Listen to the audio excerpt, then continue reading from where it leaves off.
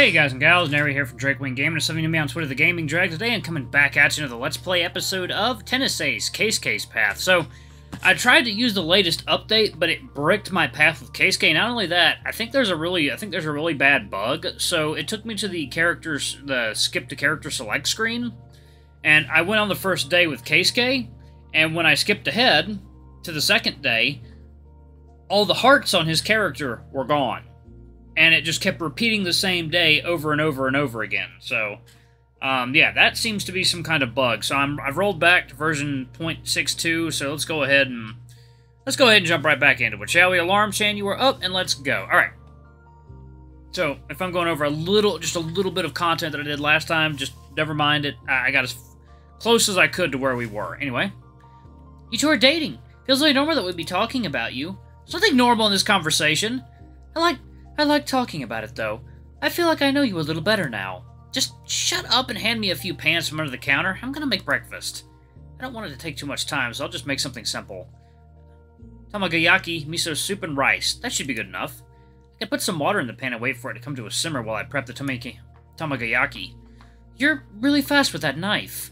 I know I've seen you cook before, but it always surprises me to see that. You think? I cook pretty often, so I guess I'm a bit skilled with it. Careful you don't cut your finger. You're not even looking at your hands while you do it. See the way I'm holding the vegetables? This claw shape makes it pretty much impossible for me to cut myself. The knife stops by the knuckle on my fingers and is guided down from there. If you say so. I remember you cutting yourself in the past, though. That was years ago. How far back are you going? I guess you might be right.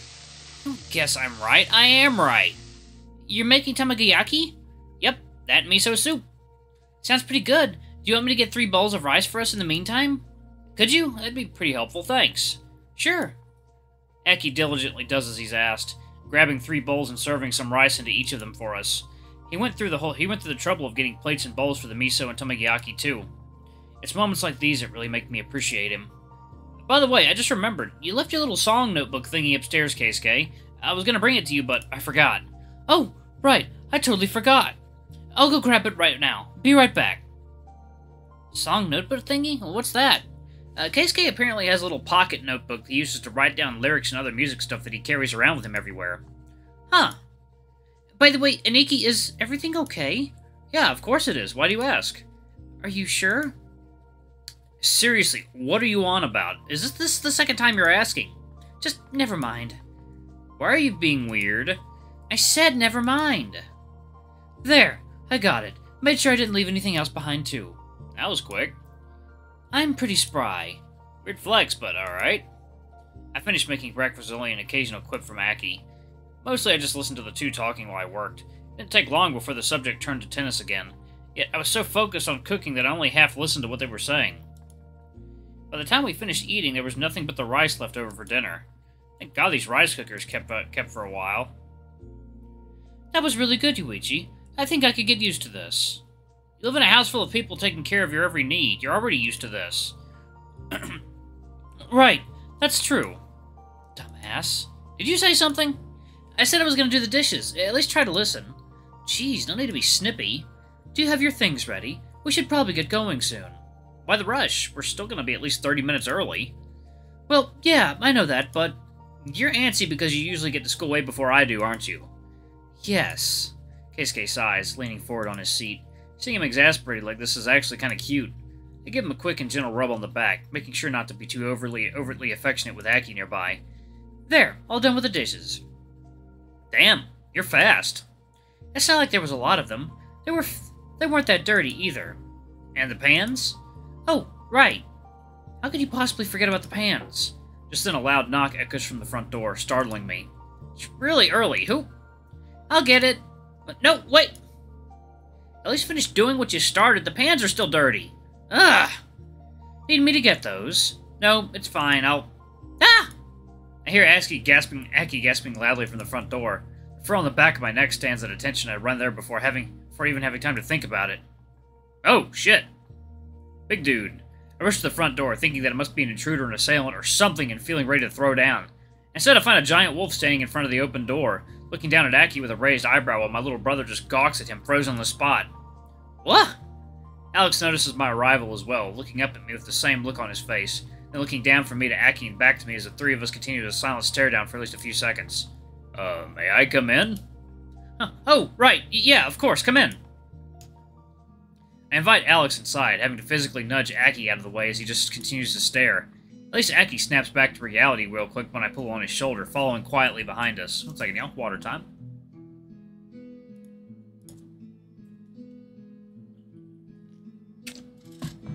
Alright. I guess it's safe to say we're both stunned. No one expects to find a huge muscular wolf standing on their doorway so early in the morning. I appreciate it. Alex! Keisuke sees us popping in from the entrance hall, his jaw going slack as he walks up to us, just as confused as Aki and I are. What are you doing here? I came to... Alex's eyes fall on Keisuke, going silent immediately. He quickly scans Keisuke from top to bottom. Your clothes are wrinkled. That's the first thing you comment on. I'm sorry I'm not as good at folding and steaming clothes. Seriously, Alex, what are you doing here? I got in trouble. Oh god, what happened? Tensions were high in the household yesterday. Kuroda was clearly taking joy being in his new position. He and I had a bit of a disagreement. Please tell me you didn't do anything to him. Of course not. You know me better than that. Then what happened? It isn't a big deal. We had words. Got a bit heated. He used his newfound power over me to suspend me for the week. In retrospect, he was probably goading me into it. What? Suspended? Yes. How can you say something like that so nonchalantly? Because it's what happened. That's not the point. Do you have a point? You seem displeased. Forgive me if I wasn't ready to be bombarded with this kind of mess so early in the morning. Ah, yes, that would make sense. I'm sorry for dropping this on you like this. It's fine. So, if you're suspended, what are you doing here? You've never spent the night outside the house. I came to check in on you. I also brought your Tuesday school bag since you'd forgotten it.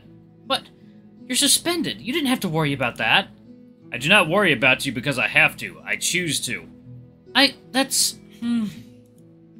Huh? See? I told you Alex cared about you. I was worried you might have left for school earlier and I wouldn't catch up. Luckily, it does not seem your presence has changed Yuichi's schedule. What does that even mean? That you didn't leave for school as early as Keisuke usually does. You could have simply shown up and dropped my bag for me at school. It's not a big deal. Yes, I was, however, hoping you'd allow me to walk you to class. Huh? You've never walked to school before. I would prefer to be around when you do so, to make sure you are safe. You do realize you are suspended, right? If me walking to school is such a concern, I'm sure the estate would have sent a relief bodyguard to do it. They wouldn't. They wouldn't? They seem pretty intent on meddling in Keisuke's life. I'm surprised they wouldn't. They know I'd choose to come even if I am suspended. My suspension is purely for the sake of docking my pay and hurting my reputation. They have no illusions that I would stop doing my job simply because of it. So they expect you to keep working through a suspension? Is that illegal? That feels like it should be illegal. Why am I not surprised? You're not. Now, you did seem very surprised just now. Well, I'm surprised that you're here and that you'd go that far. I'm not surprised that they would plan on making you work through a suspension. Again, they did not make me work. I choose to work. Your safety is more important to me than a paycheck. Alex, wow. So, may I accompany you to class? Yes, you may. Thank you. We did finish having breakfast and we were just hanging out before heading to school. I guess we could leave now. Nuh-uh, you're not getting out of finishing what you started. You still didn't wash the pans. Damn it! Why did you even offer to do it if you didn't want to? Second, y'all. Water time.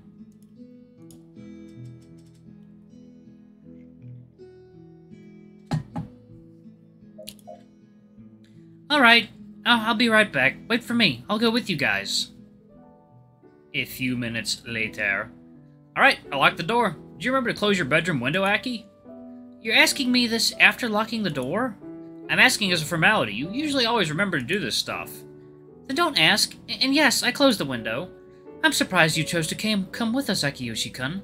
Isn't your school far from ours? I'd have thought you'd have left earlier. I knew you were spending the night, so I wanted to stick around and leave with you guys. I didn't want to be the only one left out. Wait, how do you know how far my school is? Isn't that the uniform of Hiraganishi Academy? It's the best elementary school in the prefecture. I'm an alumnus. What, you are? Keisuke nods, the smile on his face widening. I'm surprised. I thought you'd have studied someplace, I don't know, more expensive? I sorta did. I think I might have mentioned before how the Saitama estate isn't the family's main estate, right? At least I think I did. I'm not too sure.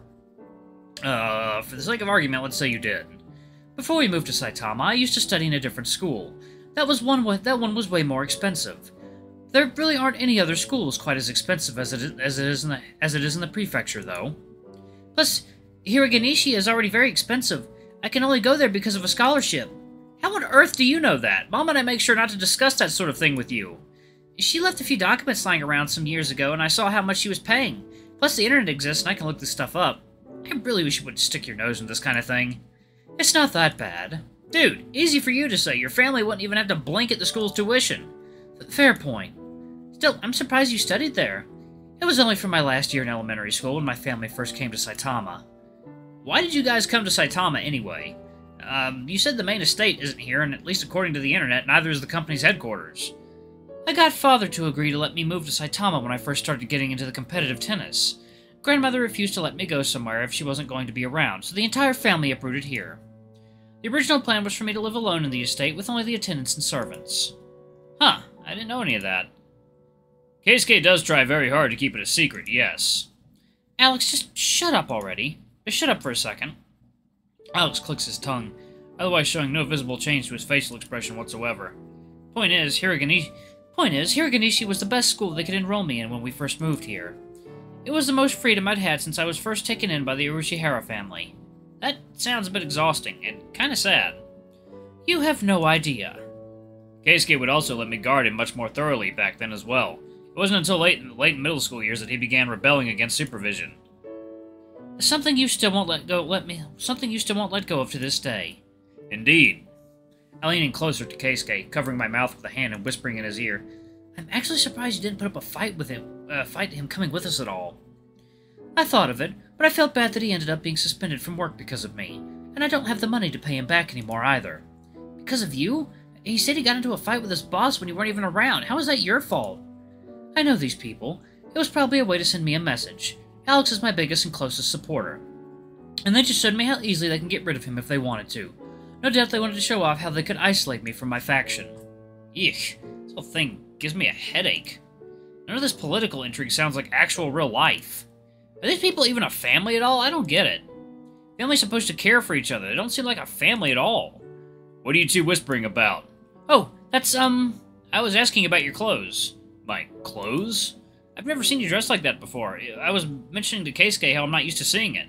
Alex looks down at his own clothes, blinking a few times before finally speaking again. Is it that strange?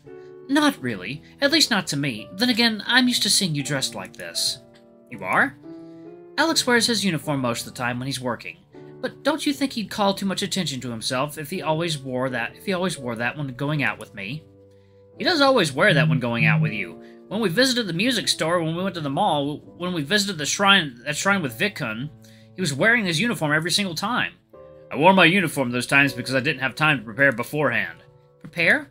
Yes. Keisuke is constantly trying to leave without my noticing or my supervision. When I catch him on his way out, I am forced to leave in my uniform. Usually when I have time to prepare, I will wear something less. Second, y'all. Water time.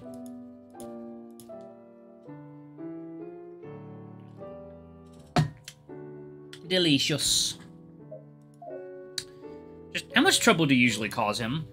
I don't want to get into that. The answer is a lot. I'm not that bad. Don't me. Is there anything bad about my clothes? I find it odd that you'd mention them. Not bad, they're just very unusual. It's for sure gaudier than most people are used to, especially the necklace. At least he's not wearing the leather jacket. There's usually a jacket on top? Sometimes there is only the jacket. Oh god, in the middle of the street? Please tell me he at least closes the jacket. I don't know why you guys are being so fussy about it. I think his clothes are really cool. Oh?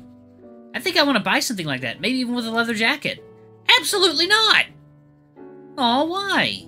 You don't need to be calling a bunch of attention to yourself. Alex can wear basically whatever he wants. He's already huge with an unusual tattoo and with a fur pattern that isn't very common over here. He screams foreigner, so he's going to invite a ton of attention anyway. You aren't. Boo! It's probably for the best. Blending in gives you the best odds of avoiding being targeted. Targeted for what? You do not want to know. But I do! No, you don't. You're way too young to be worrying about that. You're the one telling me to worry. I'm not telling you to worry. I'm not telling you to worry. I'm just telling you to listen to me. But you're worrying. That's right. I'm the one worrying. You're supposed to just enjoy your childhood without worrying. You're the one not letting me enjoy it with your constant nagging. I'm just looking out for you. I don't need... Alright, I'm gonna go ahead and pause it right there. Ooh, excuse me. Thank you all so much for watching. Don't forget to like, comment, subscribe, ring that notification bell, leave a super thanks or tip if you can, it always helps. Until the next video, I love you all. I'll see you next time. Bye-bye!